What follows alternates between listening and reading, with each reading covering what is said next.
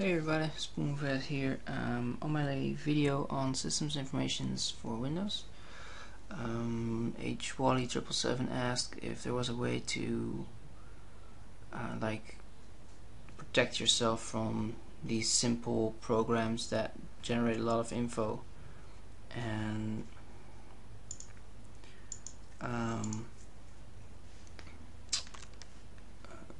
you can easily get away with these things. You know, you put them on a USB stick and then you're off.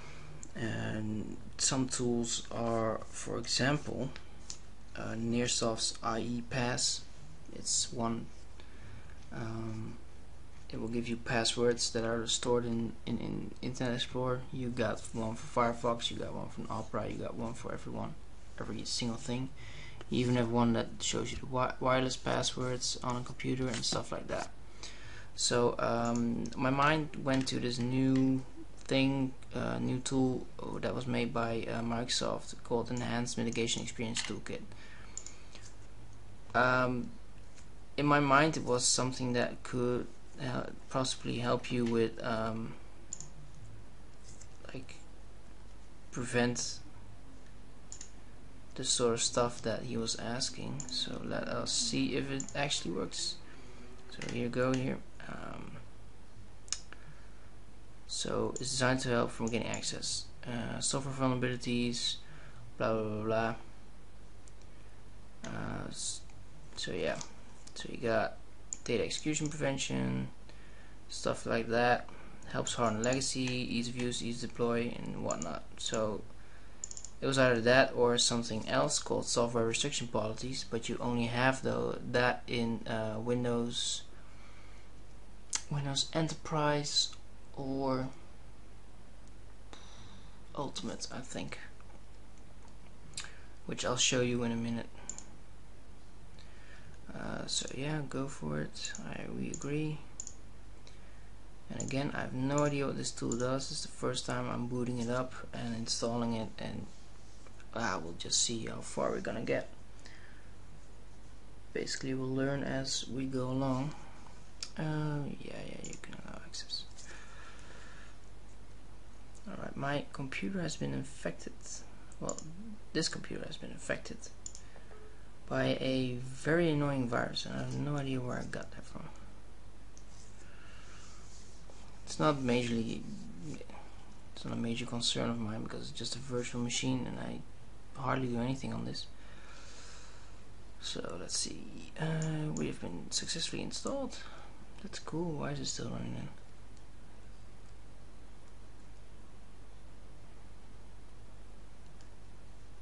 Weird.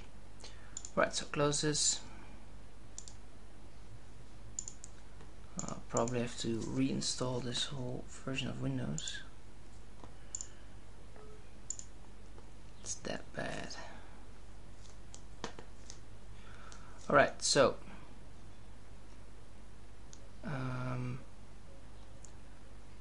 here you can see which processes are running that and which processes are running under EMET. So we'll just say configure apps. I'm gonna add one. We're gonna add, for example, one that's very important right now. Pale Moon. There we go. Because that's one that I start there all the time. We'll do everything on that, and we'll say alright then. Alright, so that's one. Configure system. Always on. Application opt-in. Okay. Alright then. So the one is always on. Restarting system. Yeah, that's fine. Yeah, cool. So here we got running, and we should be running this now under EMET. Yeah, no kidding.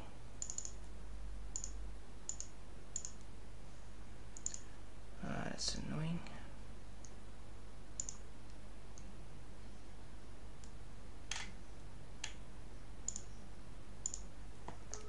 Yep. There we go. And there we go. We have this one running under EMET, and what I can see here is this is actually a program that you can use to mitigate attacks that are like buffer overflows, stack overflows, that sort of thing. Really exploits in a software, not necessarily the running of a software, which is fine. But let me get back to the question of hwally. Run sacpol.mcc, which you can only run if you're on a special version of Windows. So yeah, I cannot help stressing that. I have no software restriction policies, so what I will do is new, go to security levels, you go to disallowed, and you go to properties, and you can do this of course as set as default, but this is a rule that you can add to an application and software will not run. So you can do additional rules, and that is unrestricted,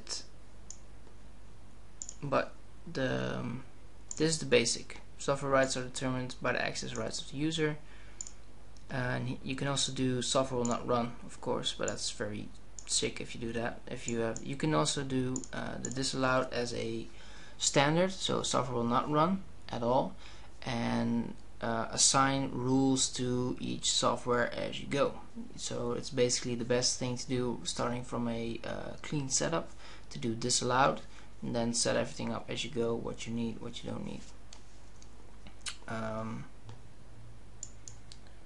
This one is properties, but can still access resources actually normed by normal users. So this is like a sort of in between, and this is by the rights of the users. So yeah, so that's the one that I would then deal with. Enforcement, you can do apply software restriction to all softwares except libraries, or just say no, all software files, even if it's the DLL, I don't care. I would do disallowed and that, because then you remove the DLL files from the equation, otherwise you have to search for every DLL file. All users, of course. You can do certificate rules, but certificate rules are located somewhere else. Also, this will hugely have an impact on your system, because every time it has to read through the entire certificate, so I wouldn't do that if I were you. Then of course we got some file types on which you can what is an executable code, and this varies a lot. I mean, this is Windows script components, VB files, so it's that normal exes. But you also have maybe different files that you don't want people to run. That's okay, you just add them in here, and software restriction. And of course trusted publishers, and you can do define these policy settings, and then go and set everything up that you, so that you have like trusted publishers as it were. So the applications that you make yourself can be applied to trusted your web of trust, as it were, so you don't need to set security levels for that. And then you also have local policies, which security options got, and everything like that. But the software restriction policies are for you know, running the software and whatnot, and you can set the level to disallowed, and then do each and every rule to be basic user, as it were. So I think that's the best way to go then. Let me see if I can find something. Download, no, there's no. Well, yeah, we can go here.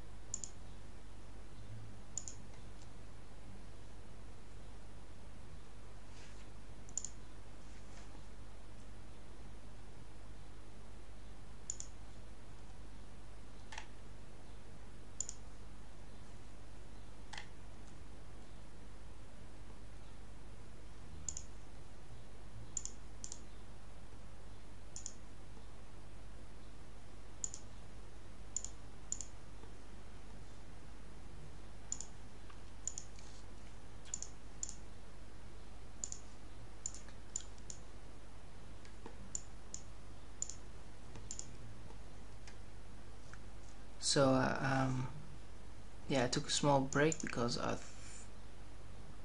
thought I was done with the video, but then I thought, well, you need to, of course, be aware of how to actually add stuff to the rules. So if you say this is the basic level disallowed, then in additional rules you can create path or hash or certificates rules, but path rules is easiest.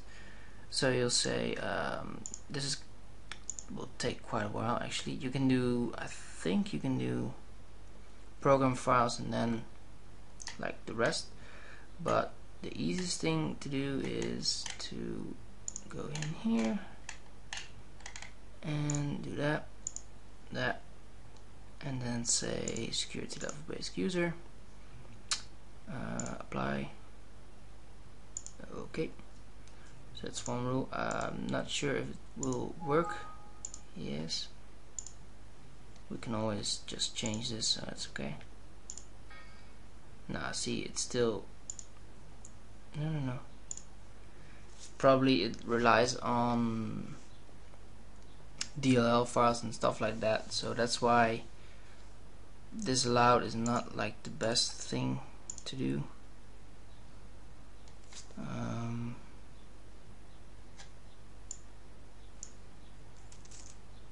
We can do like so, apply.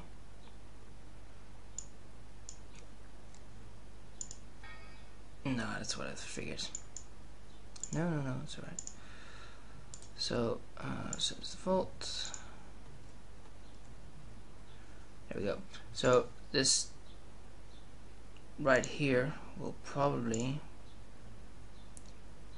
use a lot of writes or use different writes. So that's why I said it's easiest to start with a clean system, and then as you go along work everything in, because well, yeah, that's basically the easiest thing to do.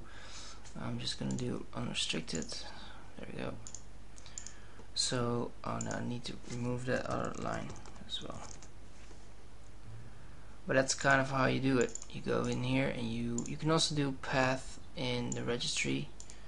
So you can also do we're gonna delete that one. Yeah.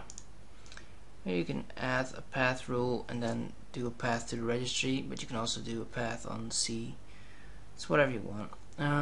You can do all tasks, new path rule. Network zone, for example, you can do a rule that's applied to, let's say, your work network zone or something, and say nothing can be downloaded or executed in here, and that's how you tighten up security software wise as well. So I hope that helps out, and yeah, you can run EMET alongside this one, but this one only works on a special kind of Windows and up.